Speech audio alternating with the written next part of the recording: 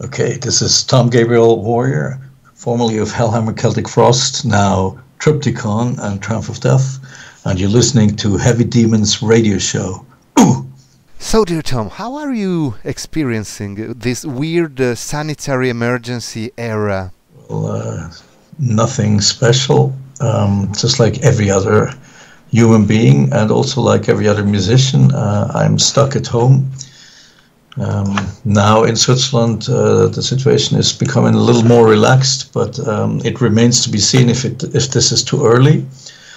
And as far as our concerts, of course, everything has been cancelled, both TRIPTYKON as well as Triumph of Death. Our concert agency is trying very, very hard together with the promoters to reschedule everything. And so far, it looks very good that all the concerts are simply postponed to a year from now, but of course it's a difficult time, both for our audience and for the band. Let's talk about the TRIPTYKON with the Metropole Orchestra. We've got Requiem. What can you tell us about this adventurous project? It's more than 30 years old, the idea, the concept. And what can you tell us about the genesis, the evolution, and the actual realization, especially of the composition of Grave Eternal? Well, it's 30 years old, but in a way it also remained a very fresh idea for all of us over the years. Yeah. Because Martin Ain and I talked about it very often, and we had every intention to finish it with Celtic Frost.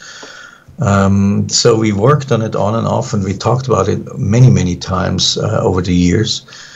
And when Martin died, of course, I felt the obligation and the wish to finish it, also as a way to pay tribute to him, as a form of memorial to him. And when Roadburn Festival approached me in 2017, shortly after Martin Ain's death, and asked me to put on stage a classical collaboration, metal and classical music, yeah. I suggested to them that we combine the two ideas, that we combine their concept and the Celtic Frost Requiem, and this is basically how the whole thing started. And as for Grave Eternal, I had the rough structure of the piece in my mind for many years. Yeah. Some of it even dates back to the 80s. I always had a rough idea of what the Requiem should be like. But once I had to go ahead from the Roadburn Festival, I sat down and actually wrote it in earnest, with adding a million details to it, of course. Requiem means Mass for the Dead. How did you approach this subject? I mean, lyrically speaking as well. Well, you know as well as I do, the topic of death is not something unusual for a band in our scene. And more than that, Martin Eric Ain and I were deeply fascinated by all aspects of the topic of death.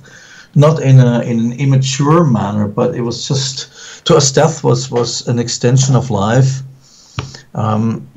It's such an important topic in history, in occultism, in religion, in philosophy, that it was just a constant topic of conversation between the two of us ever since we met in Hellhammer.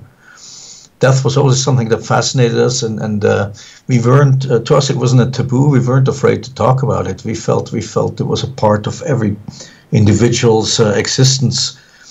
And we were really interested in seeing, for example, how it was approached in earlier centuries, how it influenced religion and so on, how it influenced world history.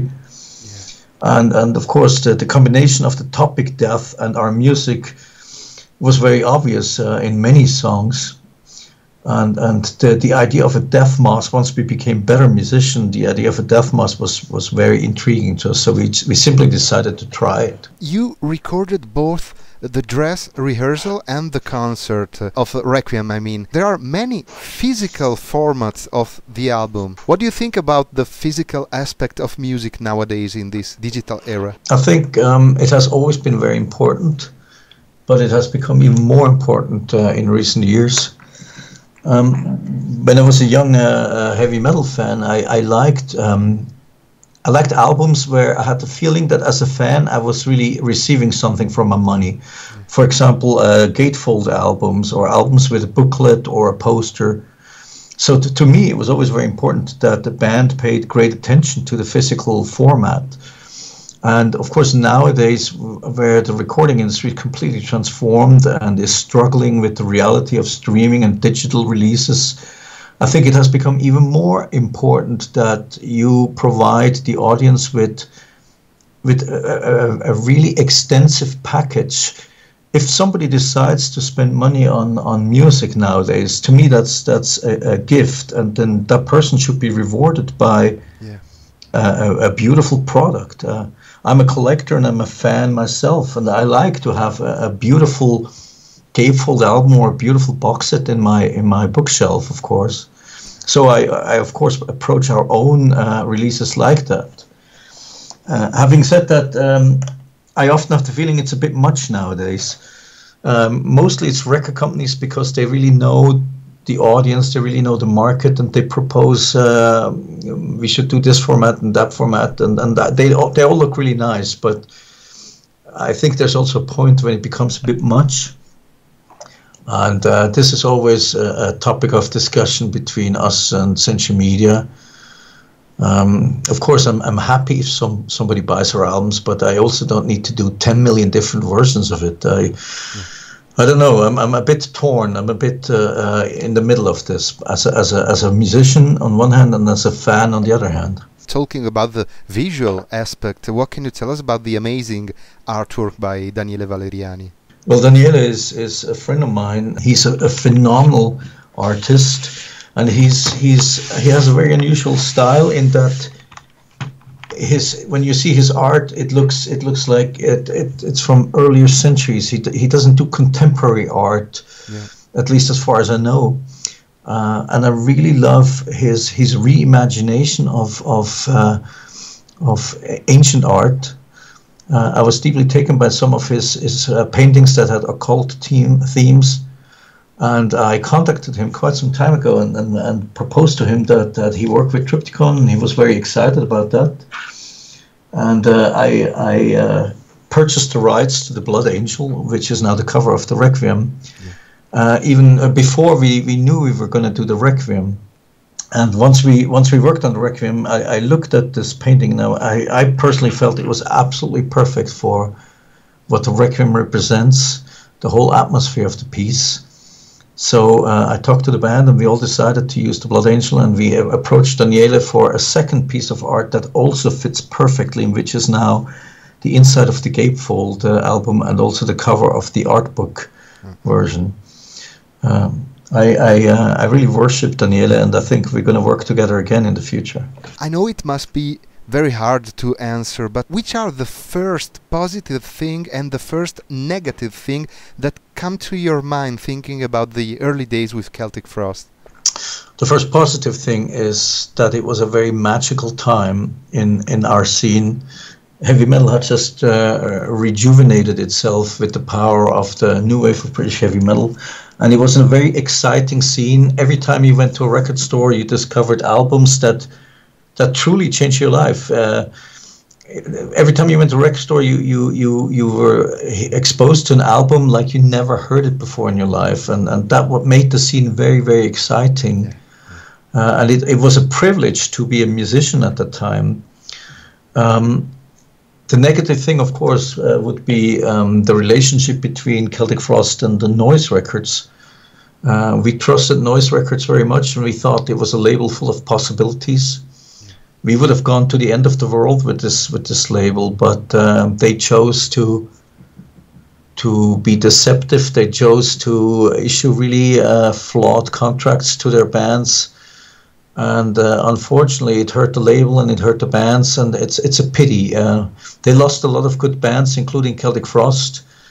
Whereas originally everybody really wanted to work with them. They could have gone really far with all these bands. While talking about Triumph of Death, the band that resurrected Hellhammer's music, do you think you might record a live gig in the future? Oh, we have recorded several live concerts last year, and later this year I will look at this material and take the best songs and mix them and We plan on releasing maybe 2 or 3 live EPs with the best of these songs.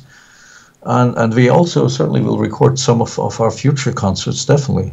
Which memories can you share with us of H.R. Giga? How was he as a person? Everybody expects him to be this really dark and maybe even sick person, but he was actually a very kind, humorous, and big-hearted person. He was very interesting. He had a very unique personality. He had a very morbid humor, and he was very generous. If he saw that somebody is in need of something, he was a very generous person, a very good-hearted person, actually. What kind of music are you listening to in your free time when you're free from TRIPTYKON and the Triumph of Death duties? Oh, I listen to all kinds of music, from classical music to jazz to 1970s hippie music to gothic to electronic to hard rock and metal. I listen to a very, very wide variety of music.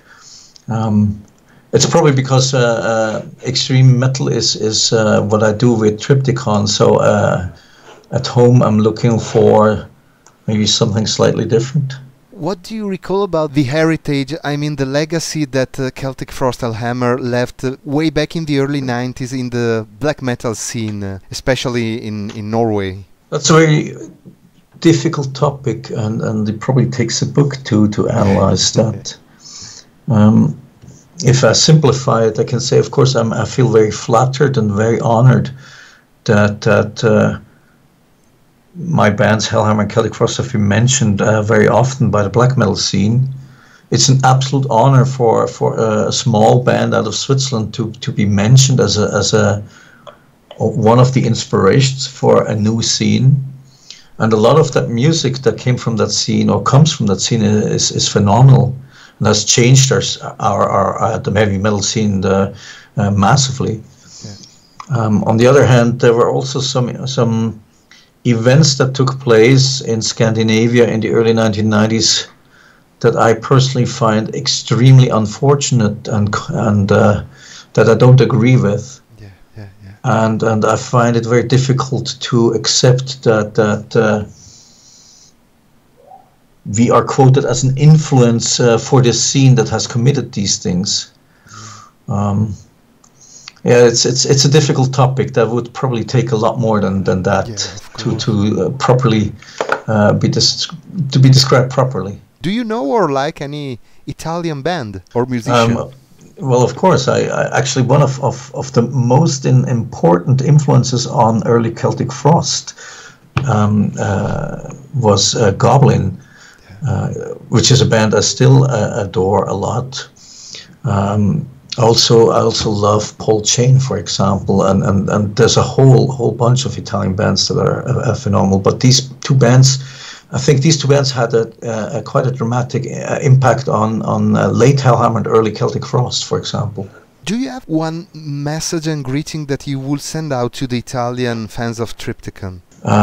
All I can say is that I'm extremely grateful after 39 years as a musician that there's an audience who has been willing to go this path with me and who is still following me and is still listening to my music. It's not something I take for granted, and it makes me feel extremely grateful and honored that this is the case, and I really try to do my best and release interesting music for them as to give them something back. I would be nothing without my audience. I would still be in a wet, stinky rehearsal room like I was many years ago without people giving my music a chance. As the audience, we hope and expect to see you on stage once this sanitary emergency is over. Well, I hope the very same. The last concert I had in Italy, in Parma, the audience was fantastic, and I definitely would love to repeat that.